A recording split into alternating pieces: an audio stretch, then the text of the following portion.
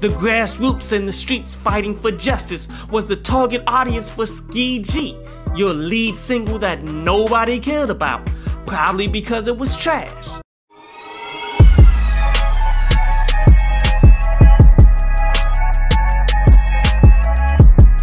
This week on Hip Hop Stocks, where we use music that we love to explain the stock market.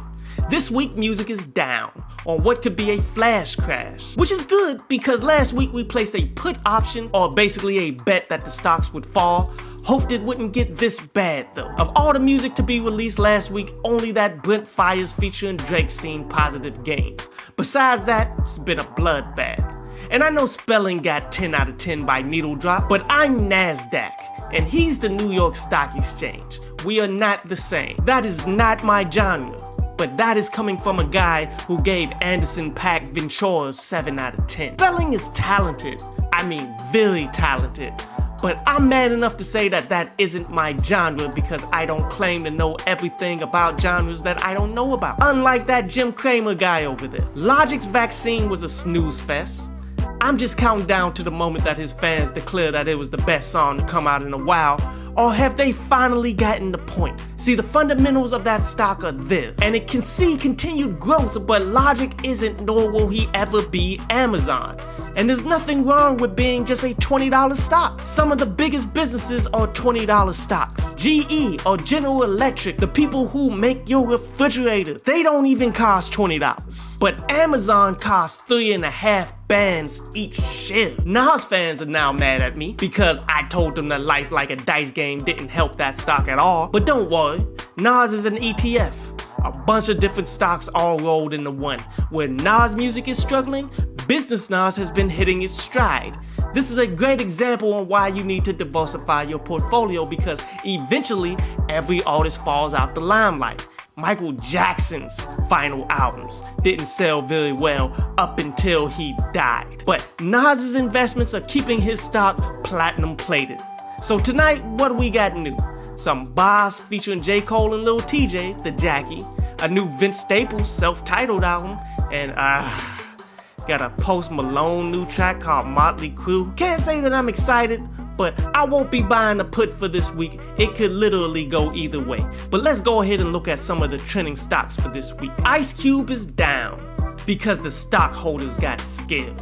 Recently, Ice Cube's representatives announced that he demanded the rights to all of his movies to be released from Warner Brothers. We talking the Friday series, All About the Benjamins, to the Players Club. Some were classics, others were meh, but respectable. So Ice Cube is claiming racism, which leads him to being underfunded in comparison to all-white cast and white creative teams.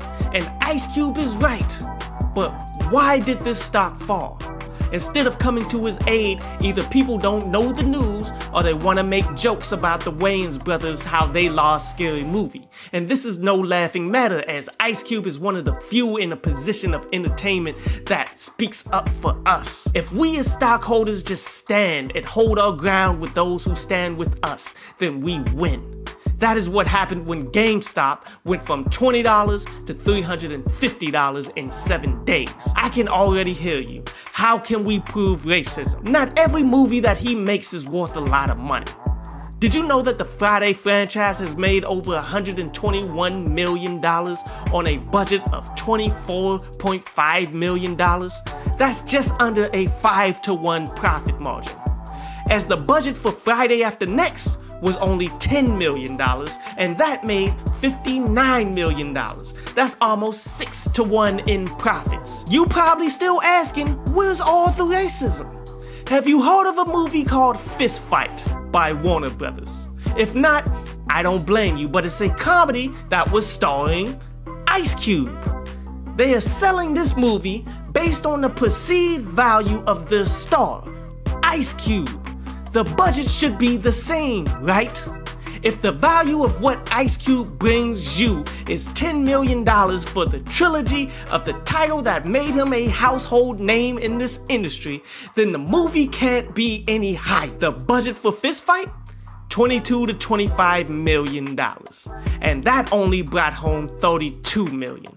So they barely broke a profit. Would you rather invest more money in something that has proven to give you 5 to 1 profit margin, or put up more money on a risk of a movie that I forgot about shortly after it was released? And don't even go into money was worth less in 2002. Including inflation, $10 million is only $11.2 million in 2017, the year that Fist Fight came out. So how are we playing this stock? Fight for Cube. We need more Ice Cubes to Tyler Perry's to Spike Lee's, and we need them to be bigger. Also, Ice Cube, we need you to be more than a director and put on directors and writers who need opportunities. Buy this and let's make this into a momentum stock. JID is down for being the same as Bobby Sessions. So recently, JID showed his disdain for people celebrating Cosby's release. Now, regardless of how you feel about it, let's look at this logically. The same people cheering for Cosby's release are the same people that you are making music for. The grassroots in the streets fighting for justice was the target audience for Ski G, your lead single that nobody cared about, probably because it was trash. But that's another video. The only way you can be this off is if you aren't actually woke. Instead, you probably voted for Biden. Yep, you sure did. How has your Biden support been going? Do you like marching in the streets when Asians got the anti-hate bills overnight? All you've gotten, my brother, is Juneteenth, something for everybody that Trump said he would even do. I thought everything would change. Did you even follow the trial? How they broke the Constitution, how they kept a racist jury member, how they had no evidence, how all the plaintiffs were represented by one farm, how many of them got caught lying because the dates didn't add up. And no, I don't even like Cosby.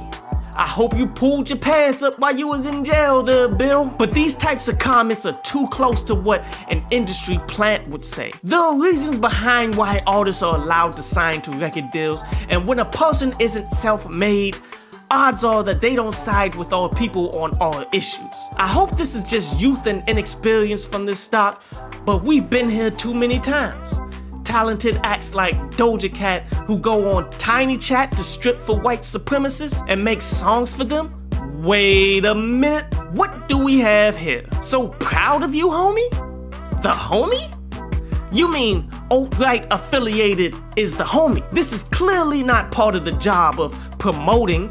This is you showing love. Are you telling me there's any way that he didn't at least hear about Doja Cat's antics? The homie who got dragged on Twitter for the world to see. Maybe he isn't active on Twitter. You know most people like to focus on just one social media, and JID could just be IG. Well. He definitely knows, and he doesn't care. Probably so he could smash, but did you actually listen to the album lyrics about how black men ain't ish? You don't think she's talking about you now, do you? And this is the next generation of woke artists that the mainstream media is bringing us. I expect this from the likes of, say, 50 Cent, but I expected better from you, JID. And Lil Uzi is down for being a simp, but that's about it. So word has it that Lil Uzi pulled up on his ex while she was out with a lesser rapper, St. John.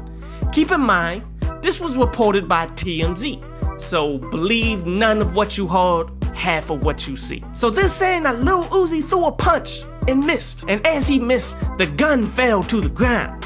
At that moment, his ex, Britney Byrd, approached him, and Lil Uzi pushed the gun into her stomach hard enough that she had to go to the hospital, saying that she plans to make a police report. Really? Why would he threaten you with the gun and then put it into your stomach? Wait a minute, the story has changed. So he hopped out the Cadillac and flashed the gun. That made the people run, which is why there was no footage here, I guess. Hold up, one more change. In this story, Uzi struck Britney and then pointed the gun at her stomach. In LA, Hollywood of all places. And you telling me there's no footage?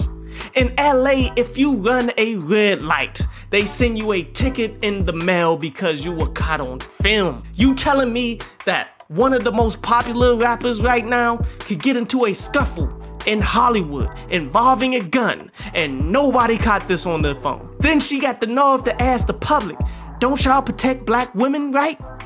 Yes, we protect black women, but not finessers who can't get their story right. And let's be real, you clearly are down for the cause. While all the protests have been going on, all I see from your multiple platforms is flexing. I don't like Lil Uzi, and he definitely comes off as a simp here who handles a breakup like a guy who wears dresses all of the time. But these are some allegations that you need proof of since your story keeps changing. Just because we protect and love black women don't mean that we are stupid. Believe me, I would cherish the opportunity to drag Lil Uzi. He has it coming to him.